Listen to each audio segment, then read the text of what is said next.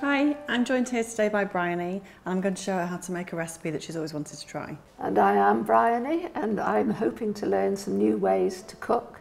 I had my urostomy in 2012 and since then I put on quite a bit of weight and that caused a terrible problem with my stoma. So cooking in a different way has become very important for me. So the dish we're going to make today is squid with sambal belacan, cucumber and lime salad. I know you love squid. Yes, I do. And it's very often deep fried. Yes. And that's a very, very fatty way of eating it. So we're going to try something a bit more low fat and healthier and lean today. First thing we need to do is prepare the squid. Right. I'm going to show you. Have you prepared a squid before from scratch? No, I haven't. I always get them ready done. So. Okay, so here it is. Right. It's a big one. It is a big one. Huge. Okay, so the first thing we're going to do is take off this outer layer here. Just sort of get your thumb under it like that. And it peels away. So did you have any problems, any dietary issues you had to deal with before the surgery? No, I didn't really. I guess I was always slightly overweight, but it certainly wasn't a problem up until I had the urostomy. But unfortunately, if you put on weight when you have a stoma, it retracts, and that's just terrible. Okay, so what did you do to overcome the problems that you had then? Well, I struggled for about a year really with leaks and all sorts of sore skin problems. Eventually I had to go and see a dietitian and then I changed the whole way I eat. So what did you change exactly? I cut out a lot of carbohydrate. Right. I cut out a lot of sugar. And what you'd say probably is a healthy diet. Okay, so we've taken all the inside part of the squid out. Just going to give it a rinse in some water. Yes.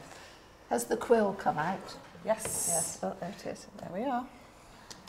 So aside from changing your diet then, so you stopped eating or reduced the amount of carbohydrate you were eating? I did. And had a lower fat diet? Lower fat diet. And the thing that I found too was that because my bowel had been shortened with the surgery, you wouldn't think of it with a urostomy, but I could not eat very fatty, greasy, rich food. Right, okay. And it's what a lot of people wouldn't think with a urostomy. No. And were there particular products that you used to help, or was it mainly about the diet for you? No, it wasn't. I tried all sorts of different products and then I found Trio, and they were just putting the Elise and the Elite products out. And the Elise was wonderful for me because my skin was so sore around where the leaks had been. Yeah.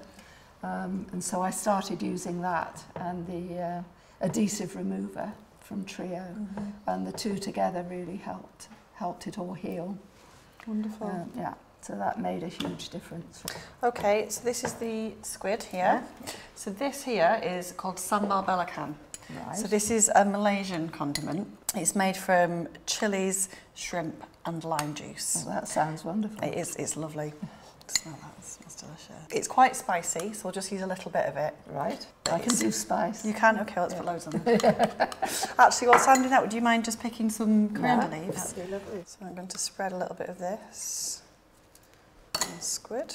And then because we want to avoid using too much fat, yes, I'm going to turn on the stove, a really high heat, and then we're going to dry fry it very quickly. Right. So no batter, no deep fat fryer. So I'm just going to leave that for a minute just to marinate a little bit. Yeah. And then for a salad, we've got some cucumber here. So we're going to make a really simple salad to go with this. Just cucumber, lime juice and salt, and that's it. It's a really nice, fresh, crunchy counterpoint to the squid. Right. Just cut this up into smaller pieces. With the reduction in carbohydrate, then what kind of things do you eat instead of the carbs that you used to eat? I don't really. I eat an awful lot more vegetable now. Okay.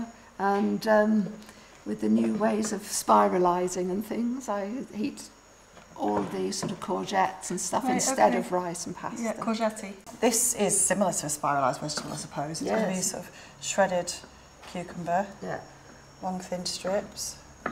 So what advice would you give to somebody who had recently had surgery and wasn't really sure about how to go forward with diet and what to eat and what to avoid? To not give up things. I think if you give up things, then you really want them. Yeah, that's true. So to have the things you like, but have them as treats. Right. And not to have them as regular diet, really. Yeah, that makes sense. Yeah. Okay, so we've got some lime juice and salt on there. Could you chop up a few of those coriander leaves for me, please? These. So pan's nice and hot.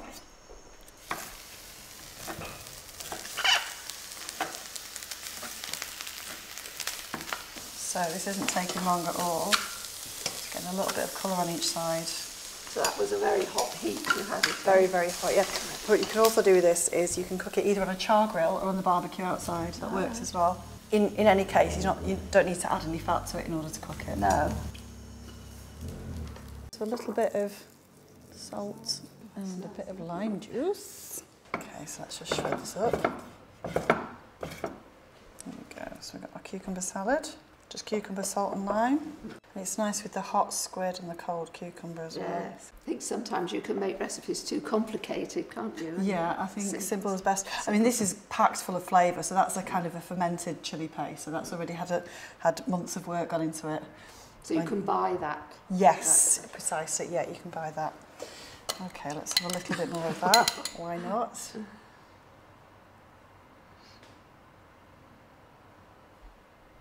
Okay, so there you are. Thank you very much, that looks wonderful. So can I get to try it now? Absolutely, yeah.